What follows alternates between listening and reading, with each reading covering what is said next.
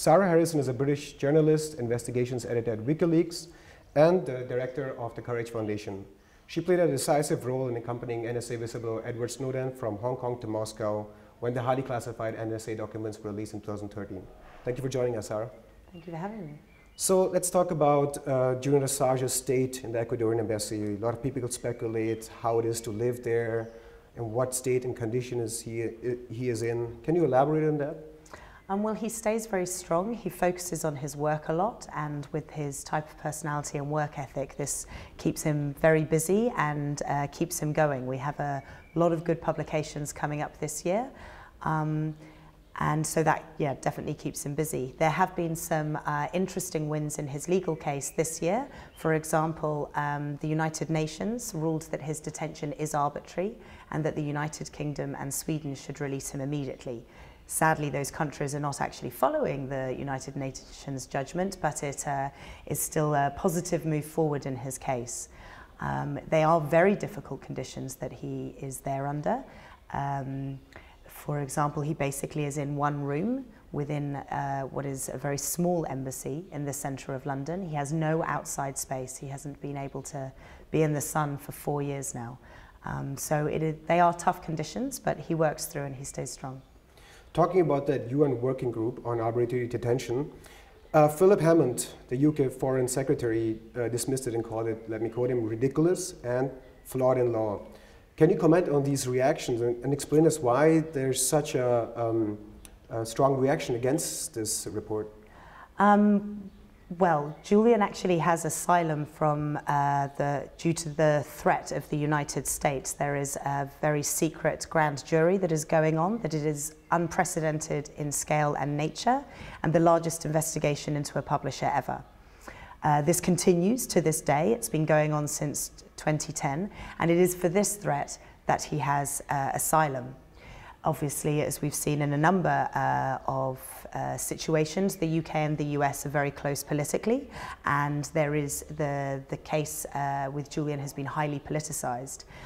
So it is within that realm understandable that the UK are upset that the United Nations are trying to ensure that they follow the rule of law in this case. It is very sad to me as a British citizen that our MPs can stand there and say that the United Nations is ridiculous.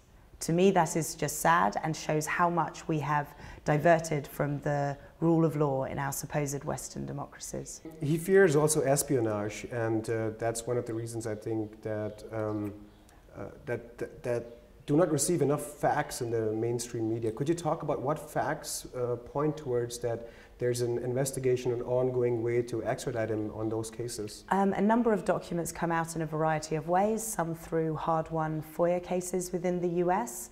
One came out, interestingly, a couple of years ago that was subpoenas to Google for emails of a number of WikiLeaks staff, including myself. This was my personal Google account that I hadn't used for quite a number of years. When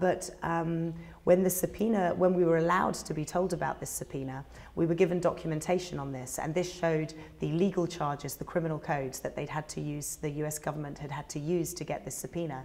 And yes, as you say, this included the Espionage Act, Computer Fraud and Abuse Act, conspiracy, and a number of others.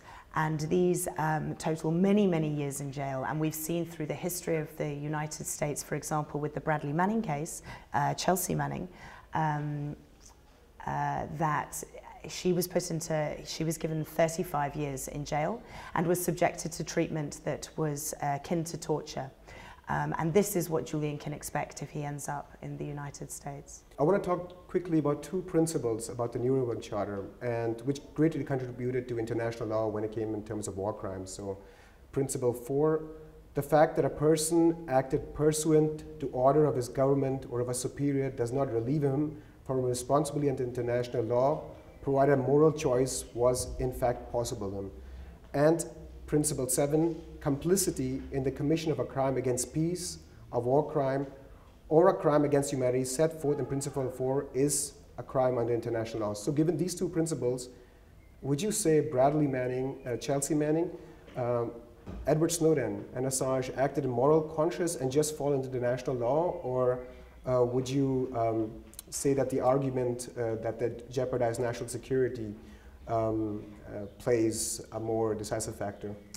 I think that the concept that there has been any effect to so-called national security is actually just a propaganda term that the government have put out to essentially scare people into believing that there are issues with acts of blowing the whistle and publishing this sort of information.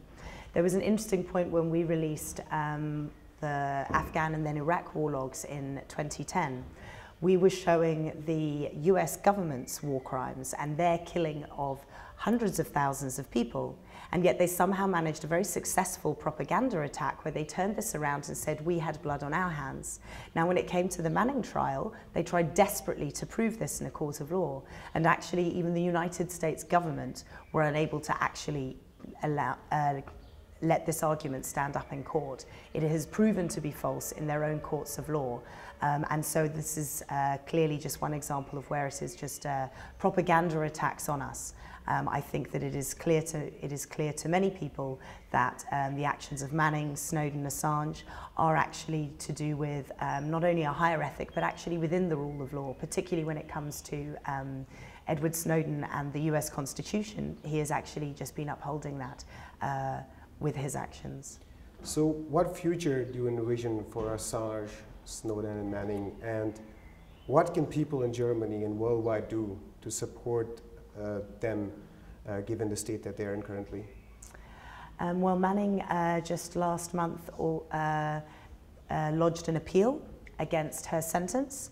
Courage Foundation, that I'm the director of, is running a place where you can donate.